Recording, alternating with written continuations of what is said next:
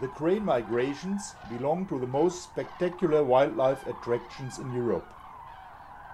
Cranes in characteristic V formation may be spotted all along their migration routes, but the stopover sites provide the most favorable conditions for an unforgettable birding experience.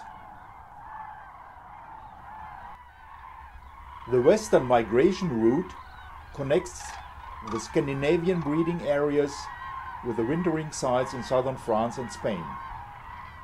One of the destinations is Lac du Der, a lake located near Paris in northern France.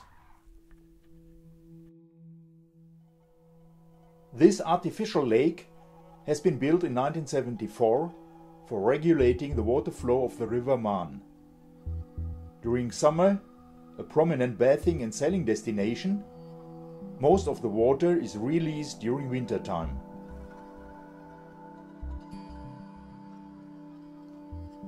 The cranes soon accepted the artificial environment as a safe resting place. Peak seasons are November and December on southbound migration, and February and March when the birds are again heading northwards to their breeding sites. The shallow waters of the lake often attract some 10,000s of cranes, which in turn may entice hundreds of birdwatchers. The cranes spend the nights in the lake area. Already half an hour before daybreak, they start leaving for feeding in the vicinity.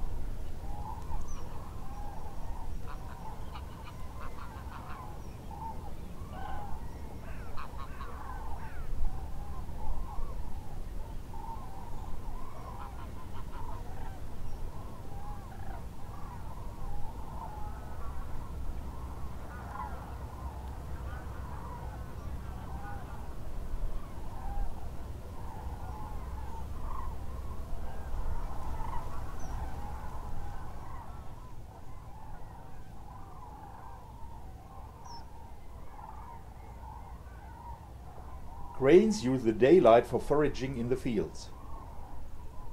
Though they prefer animal food in summer, in wintertime they mainly depend on harvest residues left on the fields. Cranes thus benefit from the booming cultivation of maize in Europe.